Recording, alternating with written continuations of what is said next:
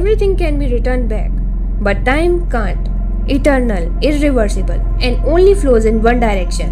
But by us, time has been divided into past, the things that have happened, present, right now, and the future, the things that will happen. In more technical words, time is a measure of changes. Things like velocity, speed make no sense without time. You can go forward and backward in space, but only forward in time. So, what time really is? In 1850, with the discovery of second law of thermodynamics, a new term, entropy, was introduced. The second law of thermodynamics can explain why time flows only in one direction. Present is a thin line that divides the past and the future. Suppose any star in the universe has just exploded.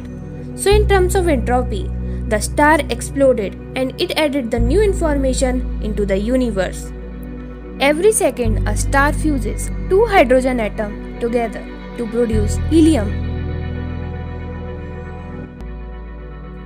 In the last second, some irreversible changes have happened in the universe that have increased the entropy and added new information in the universe. The future is full of probabilities, while the past is completely devoid of probabilities. Anything that has happened will never happen again. The change from present to past is called arrow of time.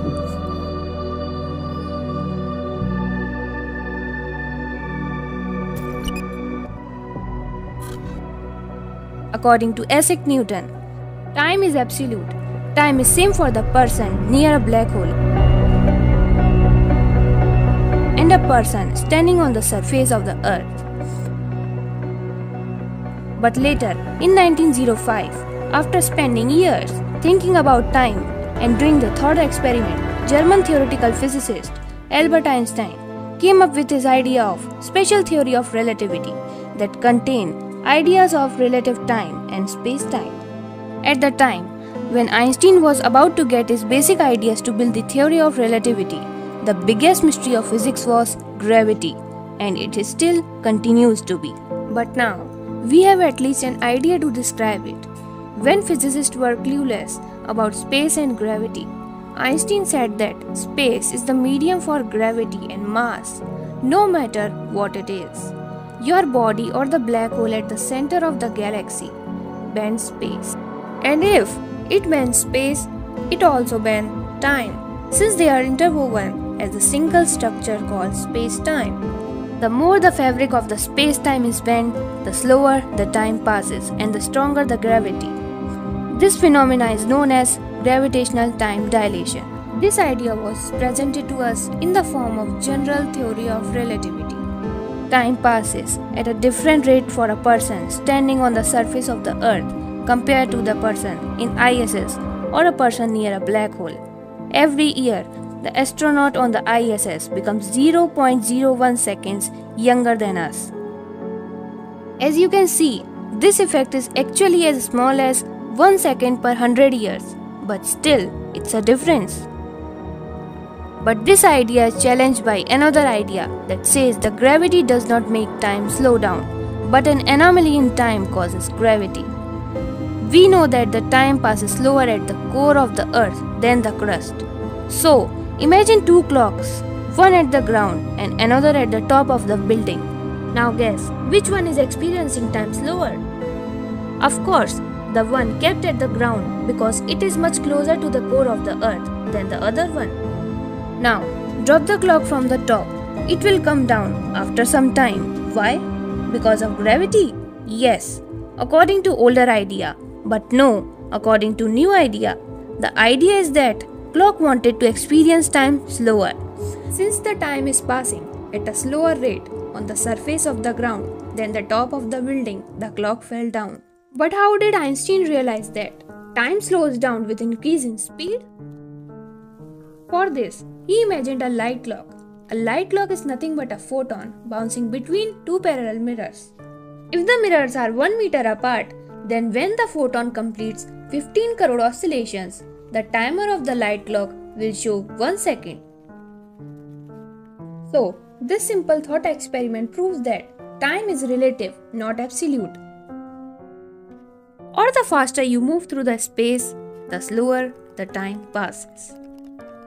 Another way to understand time is to slow it down, this time not by moving fast, but by recording it and slowing it down.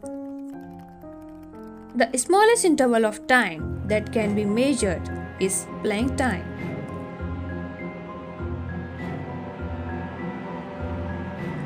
A Planck time is equal to 5.3 into 10 to the power negative 44 seconds.